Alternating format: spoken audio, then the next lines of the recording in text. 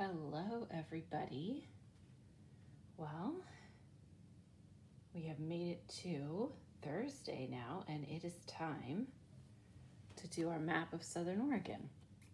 So I already have my title written up here in my best cursive, and we are going to go ahead and get started. So this map is going to take up all the rest of my page, all the way out to the borders.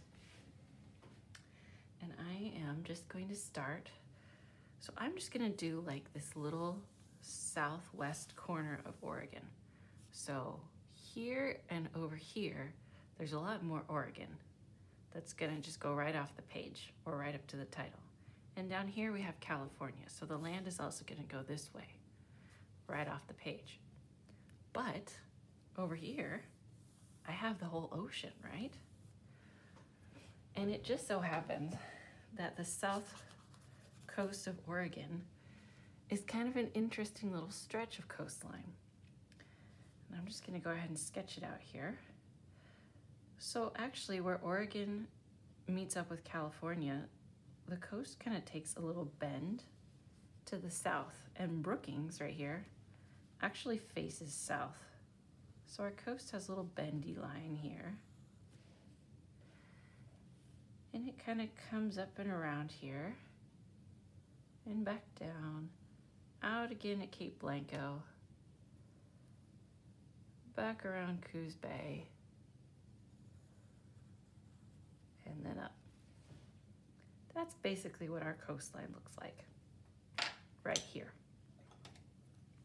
All right, and then just so I know where it is, I'm gonna go ahead and shade in my ocean, just to kind of give me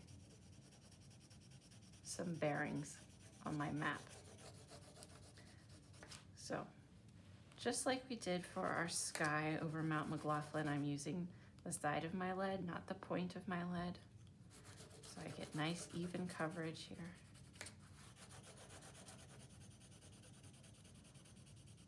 You could also use a block crayon if you wanted to. If you are worried about getting even coverage with a colored pencil, just make sure we don't get any ocean up onto our land. We don't want to have a tsunami on the coast here.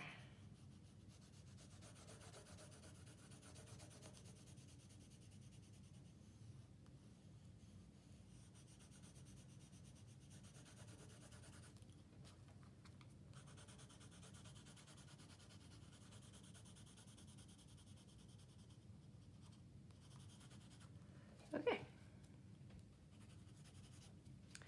There is my ocean. Now before I shade in my land, I am going to put some geographical features and landmarks on the rest of my map. So I'm going to start over here on this eastern side of my map. And of course, what do I have over here? I have a whole lot of mountains. So the Cascade Range comes right down in here. And so just kind of how we did Mount McLaughlin, I am just gonna do some little triangle shapes here with a brown pencil.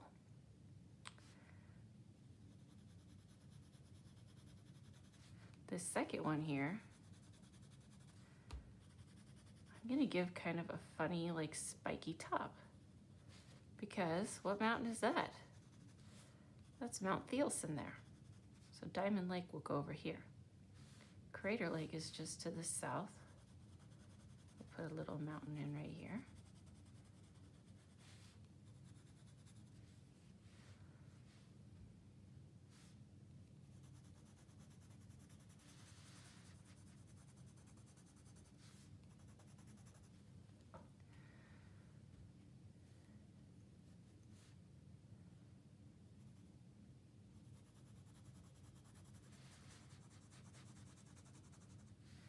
And then south of Crater Lake, we of course have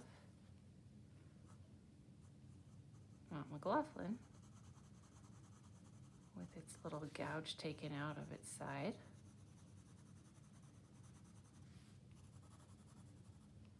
Maybe this map was done in the summer, so there's no snow in the mountains.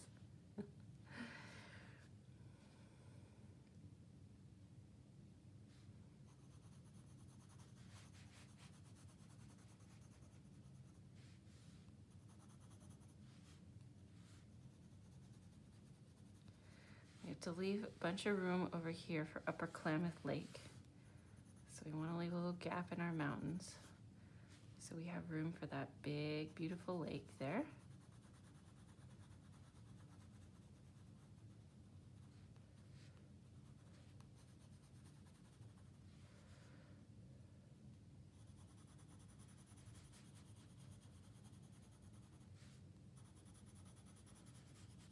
When we get towards Ashland, it starts getting more mountainous. Okay. And if you want, you can go and you can add a little more of your lighter brown to your mountains. Give them a little bit of character.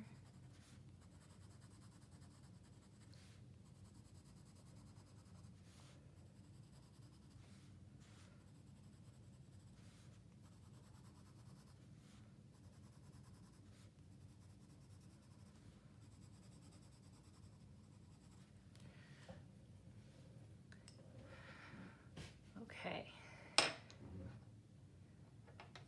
And I'm going to go ahead and I'm going to start putting in some of the water, because when we get to the western side, this is where all the rivers are draining to. So I kind of want to get the rivers in place before I put in the mountains of the Coast Range, so I'm not trying to draw rivers through a mountain. Okay, so over here, right next to our Mount Thielsen, we have beautiful Diamond Lake. Big lake, not as big as Crater or Upper Klamath. Then, right tucked in these mountains here, because it used to be a mountain itself before it blew its top,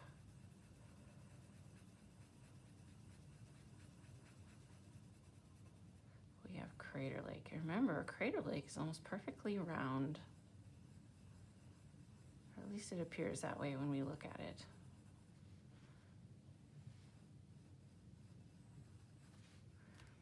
Okay. And then over here on the east side of the mountains, we have Upper Klamath Lake, which isn't a round, naturally formed lake like these two guys are. This one is a man-made reservoir. So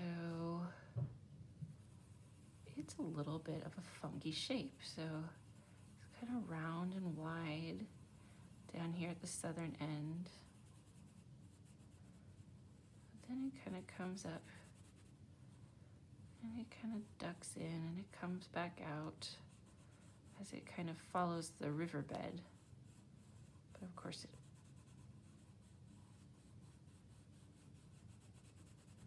overlaps the riverbed now. So we have this big long reservoir for drinking water and irrigation, farming.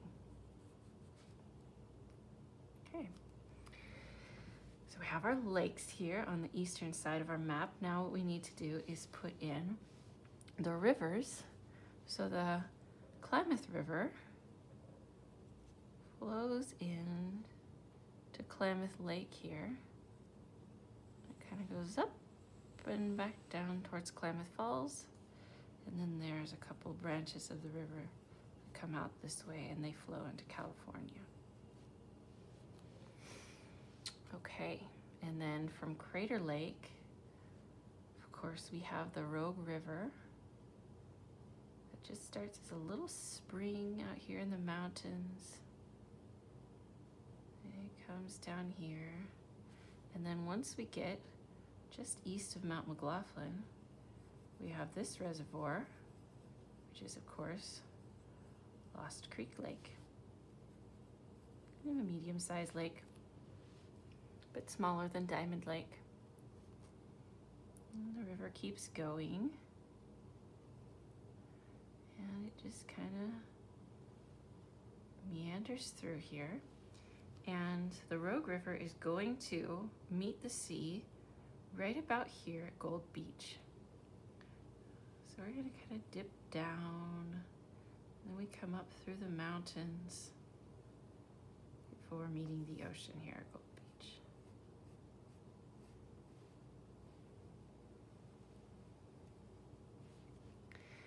And then back upriver a little bit, we have a couple creeks, right, that feed in to the Rogue River. So we have Big Butte and Little Butte Creek, and we're gonna go back and label all of these. So if you don't remember it, that's okay. I'm gonna go back and write them in. And then coming along from Medford here, we have Bear Creek. And out here, there's Evans Creek. And then of course we have the Applegate River, which feeds in.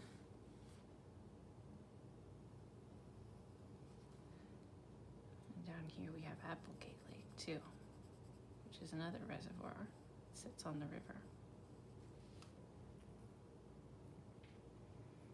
Okay.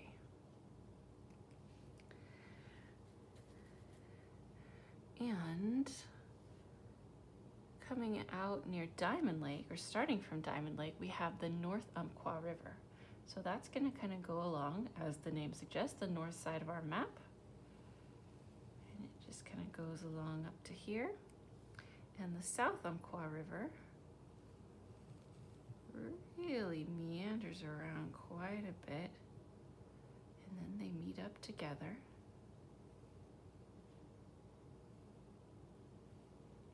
Kind of take off up this way into the Coast Range. Now between the Umpqua and the Rogue River, we have the Coquille River, which is going to come out right about here at Coquille.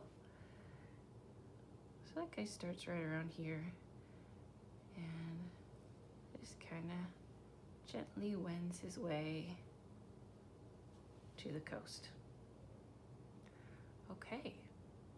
Oh, one more. Starting up here in the Coast Range. Oh, actually two more. Oh, so many rivers where we live.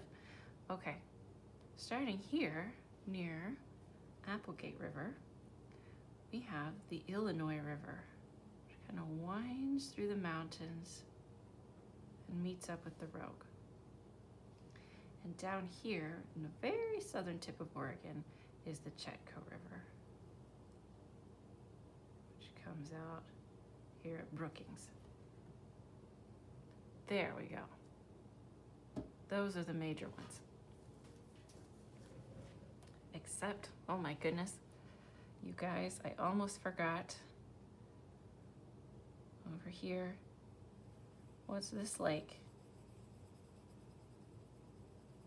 Almost forgot Emigrant Lake. Can you believe it? All those water slides. Okay, let's put in a few more mountains now. So we've got the Cascade Mountains here. And you remember this mountain chain that comes along the south side of the map? That is the Siskiyou Mountains. So,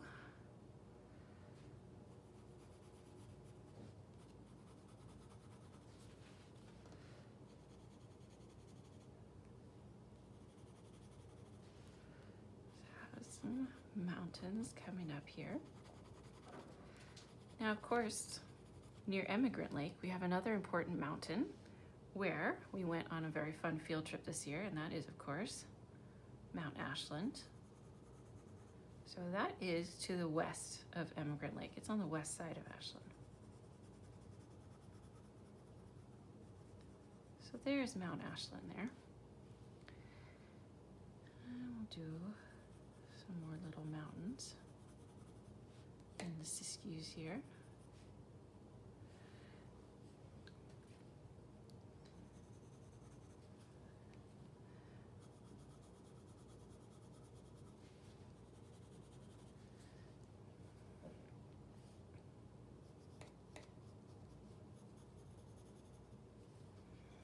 through the Applegate. And then when we get out here past Applegate Lake, we are no longer in the Siskiyous anymore. The mountains are going to start running north-south again, and we call those the what? The Coast Range. Make this one a little bit bigger. He's the start of the Coast Range there. Okay. The Coast Range are smaller mountains than the Cascades. The Cascades is our big volcanic mountain range that goes north to south across Oregon. The Coast Range is still a good-sized mountain range, but they're much older and worn down than the Cascades are. You still have quite a few active volcanoes in the Cascade Range, like Mount Shasta, Mount Hood, Mount St. Helens, Mount Rainier. But in the Coast Range, you don't, because they are just so old. They're like Mount McLaughlin, which is in the Cascade Range, but is still an extinct volcano.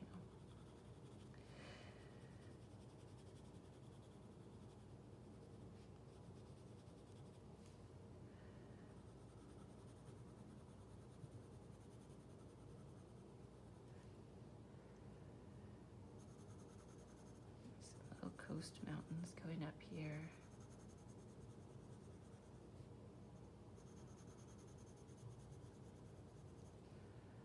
So yeah, if you wanted to make your Coast Range mountains smaller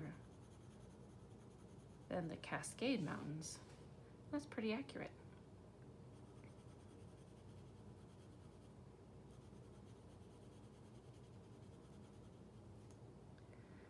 And they go all the way up the coast of Oregon.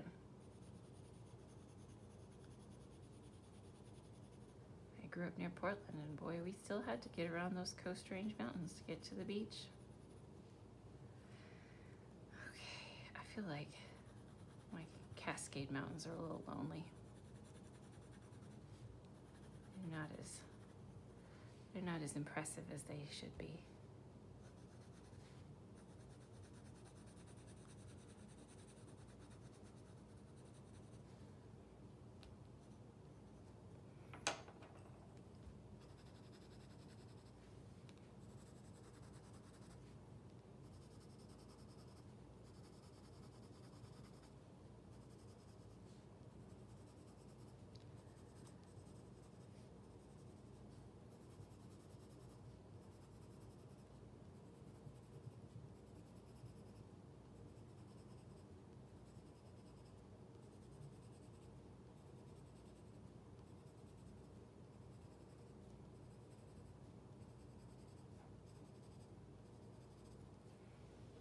All right, so we have lakes, rivers, mountains.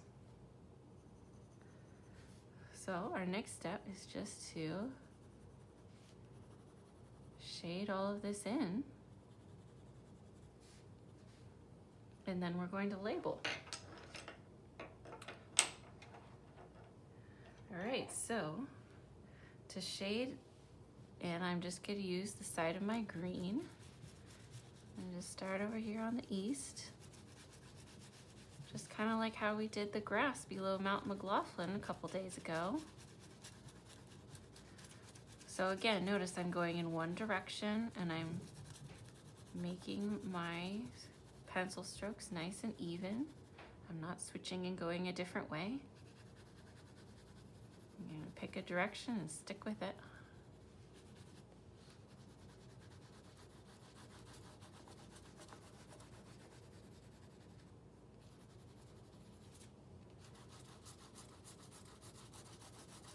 It doesn't have to be dark because I still want to see all those lovely mountains and bodies of water that I drew in there.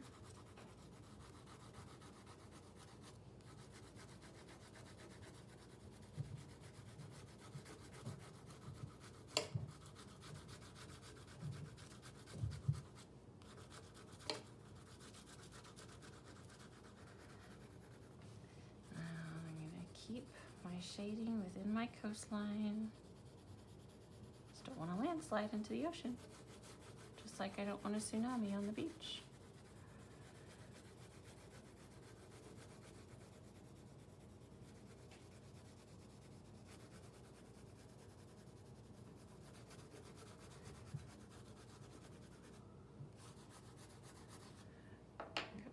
Then I can go back and layer in some of my bright green.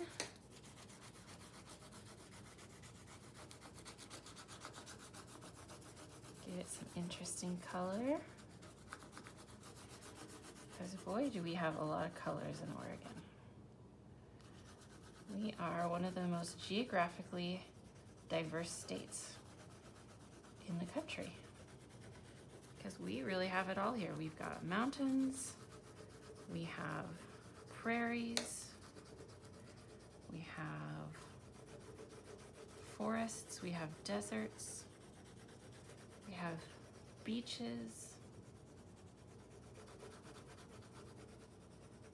everything. Grasslands.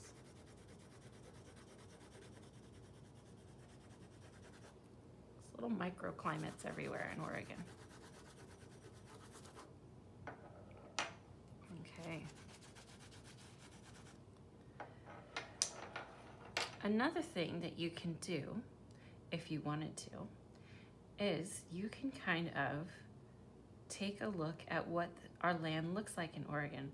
A lot of people not from our state, when you say Oregon to them, they think rain, all the time rain. And we know that's not true. Here in the Rogue Valley, we don't have rain all the time. We are still pretty green in the Rogue Valley because we have a lot of irrigation, we do a lot of farming. But when you get east of the Cascades, there's something that happens called a rain shadow, which means that the clouds come in off the ocean, and clouds are heavy with water, right? Well, they kind of get stuck up against these big mountains and they can't go over because they're so heavy with all that moisture. So they drop all their rain here in the valley and they lighten up, and then they can go over the mountain. But then once they get here, there is no rain left in them. So what happens is that on the dry side of the mountains, the land is not as green. This is where our high desert starts, is over here, east of the Cascades.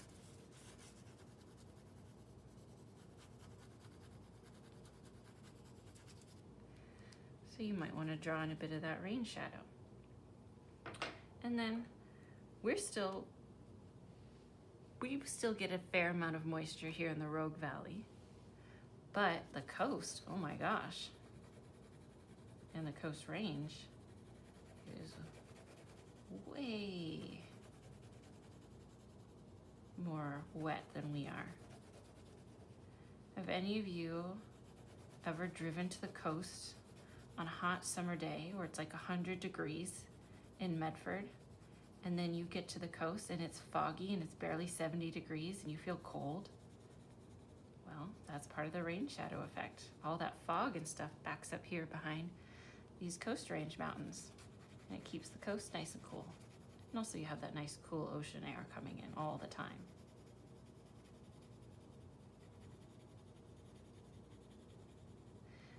And of course, when we do our map of all of Oregon, then you would see that farther north, like where we have the Willamette Valley, it's very green through there and very wet. And we look practically like a desert compared to that part of Oregon. So I have my very wet coastline, lots and lots of moisture, lots and lots of green. You can kind of blend in this line I made.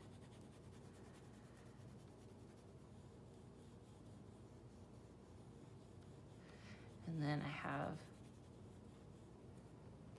this valley in here, the Umpqua Valley, the Rogue Valley.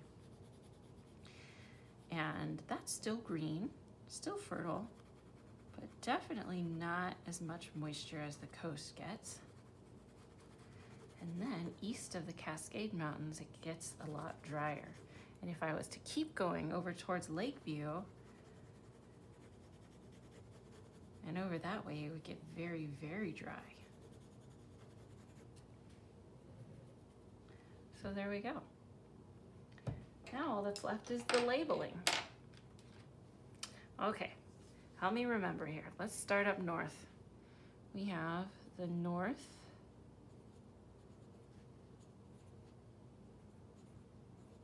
Umpqua River, and we have the South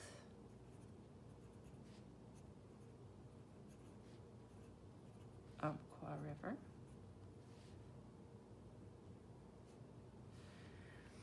and then this one right here is the Coquille River.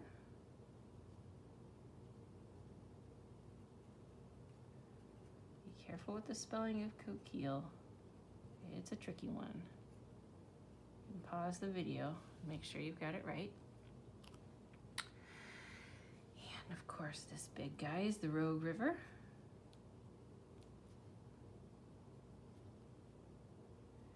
Make sure you spell Rogue right too. It's R-O-G-U-E. Be careful with that, because if you flip the U and the G, you have the Rouge River instead of the Rogue River.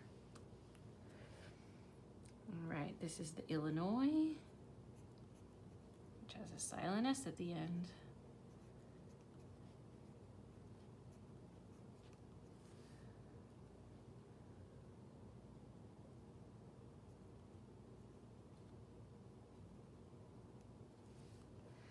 And the Chetco, thankfully just as it sounds.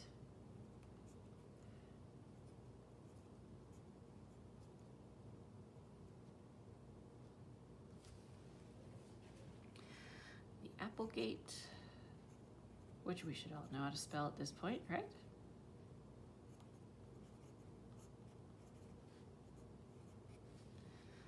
I'm gonna go ahead and get all the rivers and creeks in first, then we'll go back and do lakes and mountains.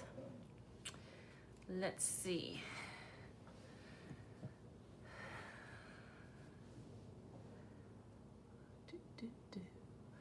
This right here is Bear Creek.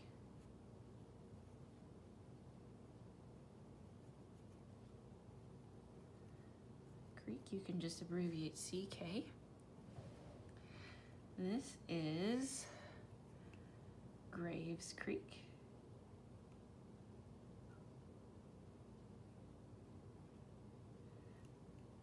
All these little creeks and rivers come together and make the Rogue River even stronger.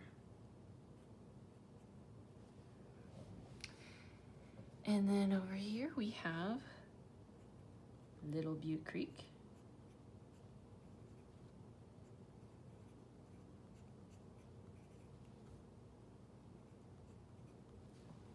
And Big Butte Creek.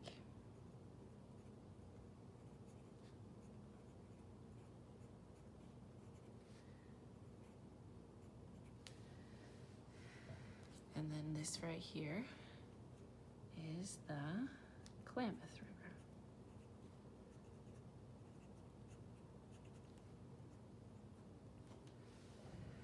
Okay, now for the mountains. We have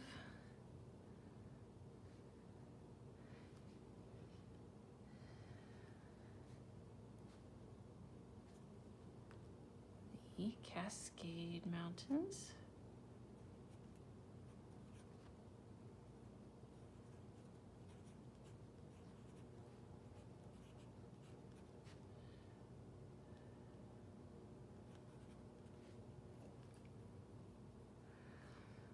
The Coast Range. That's all it's called. It's not the Coast Range Mountains, it's just the Coast Range. And running along the south here, we have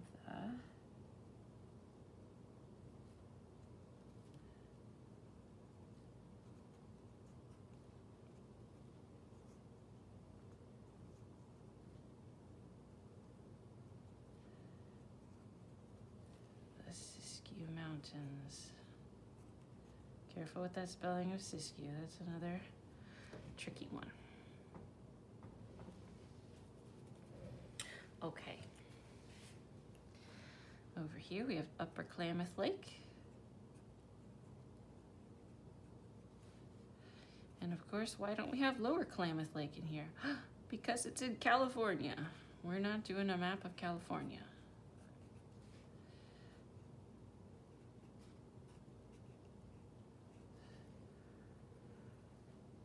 And this beauty up here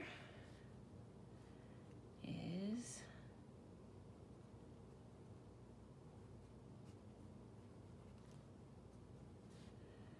Crater Lake. And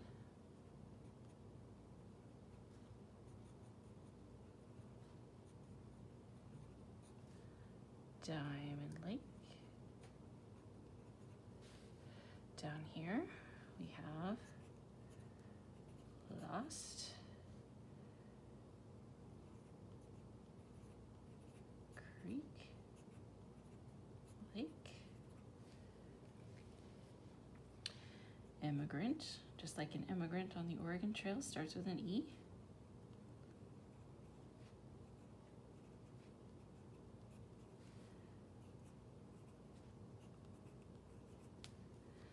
And over here, squeeze him in, Applegate Lake.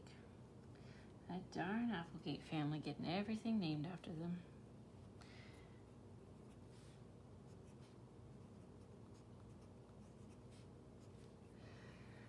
Okay, and then we can name a few of the mountains.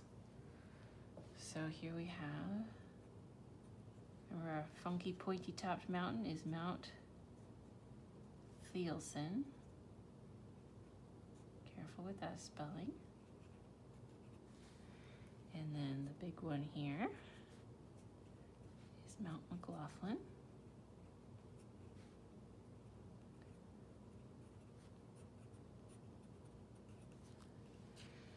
And this guy right here, Mount Ashland. Now, are there other landmarks that could have gone on our map? Absolutely. And this is a big choice that map makers always have, is what to include and what not to include. Like over here, just a little bit east of Eagle Point, I could have made Table Rocks over here. Or over here, west of Eagle Point, Table Rocks. Over here, east of Medford, I could have made Roxy Ann. So there's always little things that we can choose to add or not include in our maps. But I think that this gives somebody who's not familiar with our area a good idea of what the land is like in Southern Oregon and what they might expect to see when they come here. And also, I'm sure your hands are tired of labeling. So, all right. Well, I hope you guys enjoyed making this map. Can't wait to see it. Your guys' drawings have been absolutely beautiful, and I'm still really proud of the work that you've been doing. It just makes my day to log into Google Classroom and to see all the wonderful things that you have created. So keep it up, and we will meet again tomorrow for our writing about Southern Oregon geography. Have a good day.